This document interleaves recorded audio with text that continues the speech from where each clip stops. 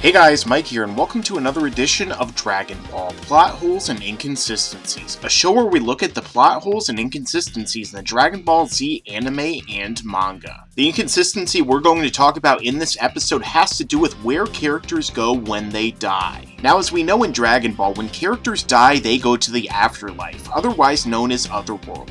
And whether or not they're good or bad, they get in line for the check-in station to step before King Yama and be judged. All those who are judged to be good by their deeds in life are sent to heaven, which according to the map drawn by Akira Toriyama is a large planet in the afterlife. We actually get a look at this planet during the anime and manga, as this is where Goku trains with King Kai during the 7-year gap. On the other side of the coin, all those who are judged to be evil are sent to hell, where their soul is purified and they are reincarnated.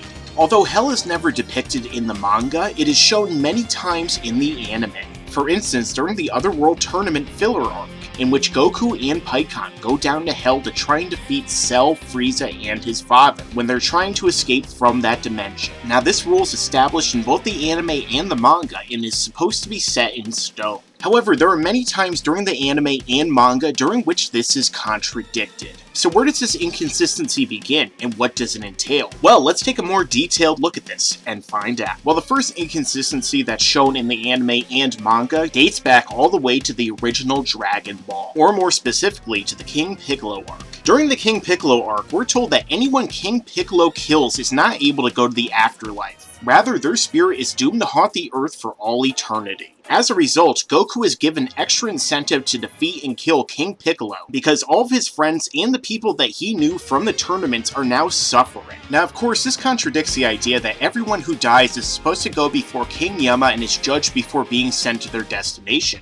And while the idea that King Piccolo is a demon is tried to use to justify this shift in dynamic, once Dragon Ball Z rolls around and Piccolo is revealed to be an alien, this no longer makes sense. Furthermore, even if we try and justify both of these ideas as still being in effect, the fact of the matter is this is still contradicted once we get to Dragon Ball Z. Whereas Piccolo Jr. still claims to be King Piccolo during his fight against Goku in Dragon Ball, both Goku and Raditz, two people who he kills at the beginning of the series, are said to go to the afterlife and appear before King Yama in the check-in station. And even if we try and say that Goku sacrificed himself and perhaps this nullifies Piccolo's effect, Goku is told by King Yama that Raditz appeared before him and was judged and sent to hell. So this is clearly an inconsistency. Speaking of Goku, within the same conversation, yet another change in the dynamic appears. During this conversation, Goku is allowed to go to train with King Kai instead of going to heaven. This was a special arrangement agreed upon by King Yama and QAAMAN. This of course changes the already explained idea that people who die either go to heaven or go to hell. But although this is given a proper explanation as to why it's an exception to the general rule, this gives way to another inconsistency that happens a little bit later on in the series. Now, I was mentioning Piccolo before, and of course another inconsistency appears with him once again a little bit later in the series. As I referenced in the first plot holes video about the afterlife, which will be found in the description, Piccolo creates another inconsistency when he starts to train on King Kai's planet with the other Z fighters. The reason for this is while Goku and the other Z fighters were good guys, and they both died protecting and sacrificing themselves trying to defend the Earth, up until this point in the series, Piccolo is always a villain, and never a good guy. And even though he sacrificed himself to save Gohan and try and defend the Earth from the Saiyans, he was still a bad guy up until this point, so for all intents and purposes, he should have been sent to hell. And of course, if we once again take into account the anime, as we did in the last part, and include the filler in this story, then there are also other examples of people being brought to King Kai's planet who for all intents and purposes should have gone to hell. And of course, what I'm referring to is when the Ginyu Force shows up on King Kai's planet to fight the Z fighters in the filler during the Frieza fight. Once again, this is also another inconsistency because of the fact that even though King Kai has been stated to be able to allow people to come to his planet, it's initially said that only good people can do so. Speaking of King Kai, this whole situation actually takes into account another big problem that has to do with where souls can go when they die. As we see, after the destruction of Namek and the death of Krillin by Frieza's hand, Bulma and the others have gathered the Namekian Dragon Balls on Earth to try and bring him back to life. However, as King Kai points out, if they bring Krillin back to life with his body, he'll appear in space where Namek used to be, and die in the vacuum of space. When they ask King Kai if he can bring bring Krillin's soul to Earth, King Kai responds that he's unable to because Krillin's soul is out of his jurisdiction. Since the Ginyu Force also died on Namek, this would by definition make the entire filler scene impossible. Not only this, but since we know King Yama's check-in station is well within King Kai's jurisdiction, this must mean that Krillin did not go there when he died, nor did the Ginyu Force or anyone else who died on Namek. And since Bulma actually has to use the Dragon Balls to bring Krillin's soul to the check-in station, then this immediately contradicts the idea that anyone who dies appears before King Yama in his check-in station. And while a little while after this it's retconned to where King Kai is only one of 4 Kais who watches over one corner of the universe, and it's likely that each of these corners has their own check-in station as well, it's still an inconsistency because of the fact that this is never explained. The next big inconsistency appears later on during the Cell game saga, and it calls into question the entire dynamic once again. After Goku sacrifices himself during the Cell games in order to protect the Earth from Cell's explosion, he and the recently killed King Kai appear as spirits floating above Snake Way. It's during this point that Goku realizes that Cell is not with them on Snake Way, and King Kai uses this to determine that Cell is still alive. However, none of this actually makes any sense considering that Goku, King Kai, and Cell shouldn't have gone to Snake Way in the first place. Rather, as King Kai even points out, anyone who dies is supposed to appear before King Yama. So any of these 3 appearing on Snake Way after their deaths makes no sense because they should have immediately appeared in line waiting to meet with King Yama. However, this is only the tip of the iceberg for this example because of the fact that Cell shouldn't have even appeared there at all, considering where he came from. After all, if we consider that Cell came from the future in a completely different timeline than the main one, it makes no sense for Cell to have gone to the afterlife in the main timeline. Cell's timeline is completely separate from the main timeline, which essentially makes it its own universe. As a result, it should have its own heaven, hell, and check-in station that are completely separate from everything else. Otherwise, there would be multiple versions of the same characters within the same afterlife. So when Cell dies, how could he be properly judged or go to anywhere in that afterlife considering he's not from that universe? This same rule would also apply to future Trunks, who is killed at Cell's hands after Cell returns. So where exactly would future Trunks go after he dies considering that he's not from that universe? And there's also another version of Trunks within the same universe. This is especially troublesome because of the fact that Trunks is wished back to life along with all the others that Cell killed. If Trunks had passed into a completely different afterlife in a completely different timeline, then by all means the Dragon Balls shouldn't have been able to bring him back. And if they could, then the Dragon Ball should have been used to be able to bring back the Z Fighters from Trunks' own timeline. So this alone creates a massive number of inconsistencies which doesn't make sense when put underneath a microscope. And in either case, it doesn't make any sense when we later see Cell in the filler arcs in Hell. Now the next big inconsistency appears during the Buu arc, specifically when Goku appears before King Yama and King Yama tells him about Deborah. At this point in time, King Yama tells Goku that after discovering that Deborah was a king of the demon realm, he decided to send him to heaven instead of hell because he believed that Deborah would love hell. Now of course this contradicts the idea that anyone who is bad is sent to hell and anyone who is good is sent to heaven, because in this case King Yama sent someone who's clearly pure evil to heaven, a place that's supposed to be filled with good people. So Deborah's destination being changed simply because he would like one over the other doesn't make any sense considering how the rules are set up. And if King Yama can change the rules this often, it kind of makes the entire point of a judgment moot. And once again, in the same arc, King Yama's discretion comes up as a point of contention when he makes another questionable judgment call. As when Vegeta sacrifices himself in a failed attempt to kill Buu instead of going to hell as Piccolo told him, we instead find out that King Yama actually saved his body as a backup plan for someone to fight Buu and to prevent him from destroying the universe. And while this makes sense as a sort of tactic, it doesn't make sense within the general idea that anyone who dies is supposed to go to either heaven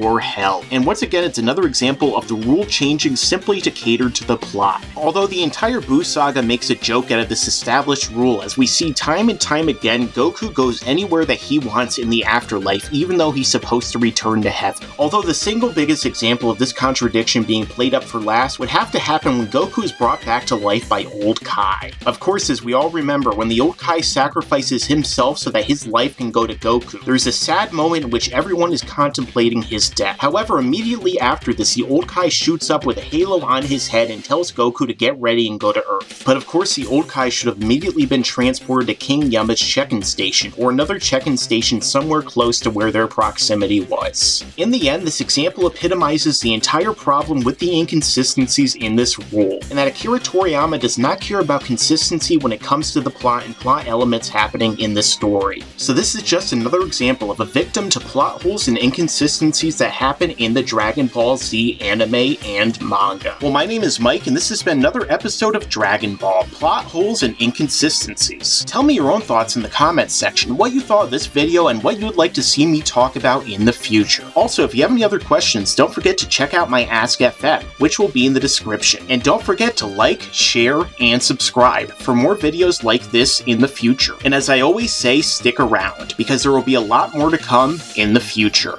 And you better subscribe!